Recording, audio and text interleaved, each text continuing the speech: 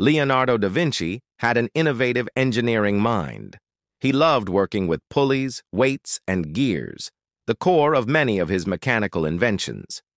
These parts powered his early concepts of a clock, an air conditioner, and even a hydraulic saw. Da Vinci used those same components in a self-propelled cart, which many now consider the world's first robot. But his most ambitious creation was something even more fascinating: the robotic knight.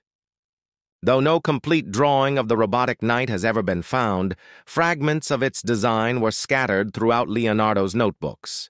The robotic knight was built for a pageant in Milan, an event Leonardo was in charge of organizing for the Duke.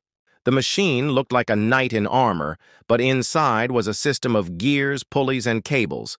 Thanks to these, it could move on its own, sit, stand, move its head, and even lift its visor.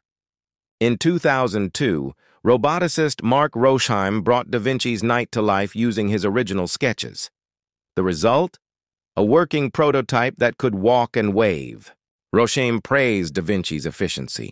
The knight was designed without a single unnecessary part, a model of mechanical simplicity.